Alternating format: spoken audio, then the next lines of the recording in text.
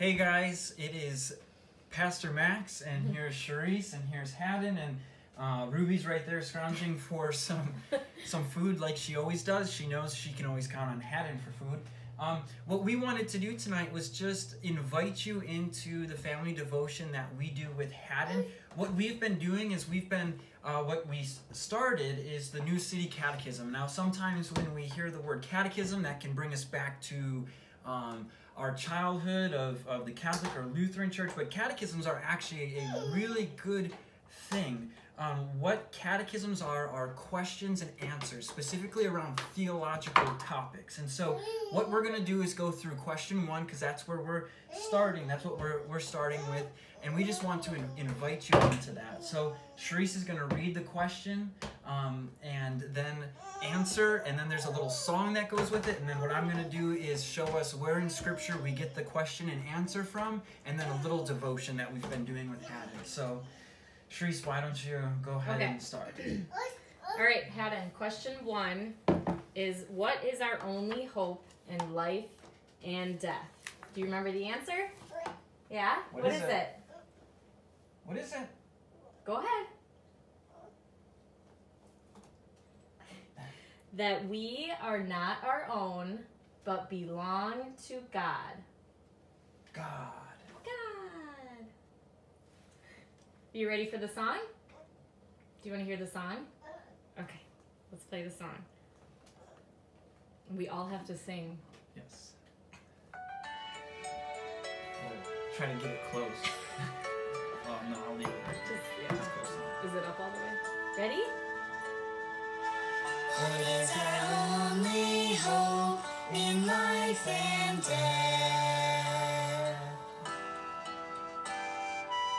That we are not our own, but belong to God. That we are not our own, but belong to God.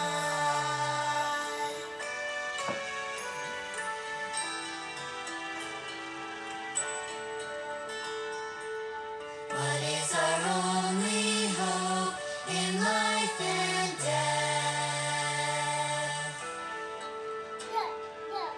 That we are not our own, but belong to God. We are not our own. We are not our own. We are not our own, but belong to God.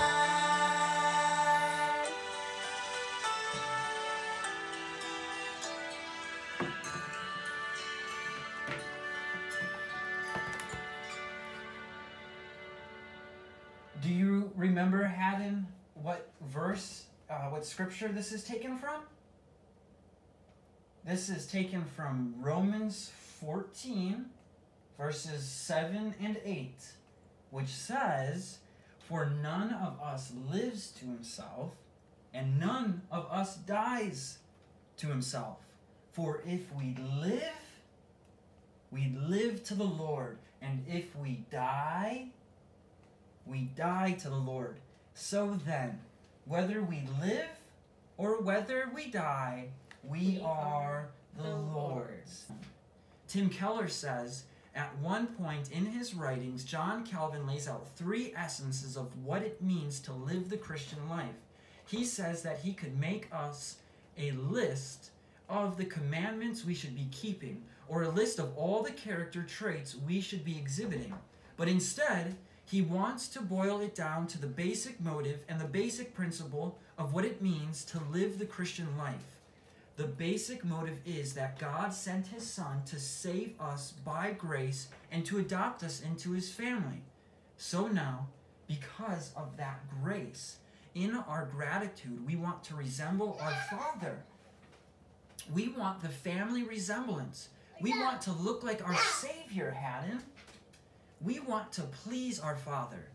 The basic principle then is this, that we are not to live to please ourselves. We are not to live as if we belong to ourselves. And that means several things. It means, first of all, we are not determined for ourselves what is right or wrong. We give up the right to determine that, and we rely wholly on God's word. We also give up the operating principle that we usually use in day-to-day life. We stop putting ourselves first, and we always put first what pleases God and what loves our neighbor. It also means that we are to have no part of our lives that is immune from self-giving. We are supposed to give ourselves wholly to Him, body and soul.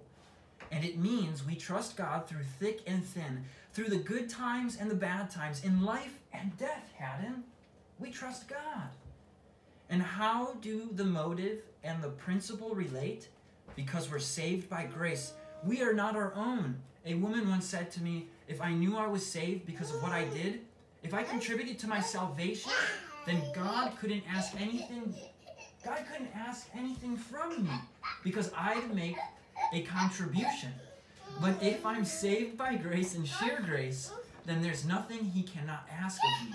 And that's right. You're not your own. You were bought with a price. Some years ago, I heard a Christian speaker say, how can you come to grips with someone who has given himself utterly for you without you giving yourself utterly for him? Jesus gave Himself wholly for us. So now, we must give ourselves wholly to Him. Here's our prayer. Can we pray? Let's pray. Let's pray. Let's pray. Christ, our hope in life and death, we cast ourselves on Your merciful, fatherly care. You love us because we are Your own. We have no good apart from You, and we could ask for no greater gift than to belong to You. Amen. Amen. So this is our family devotion. We have been going through the New City Catechism, and we will continue to do that with you guys throughout the coming weeks. It is short, and as you saw, Haddon just eats, and we just want to be able to speak the Word of God to him and pray with him and talk about Scripture just from a young age, so this is just natural to him.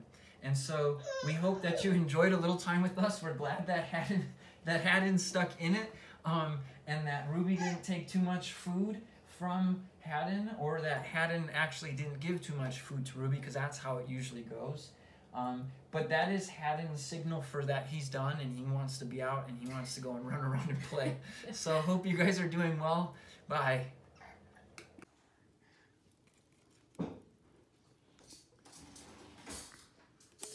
What?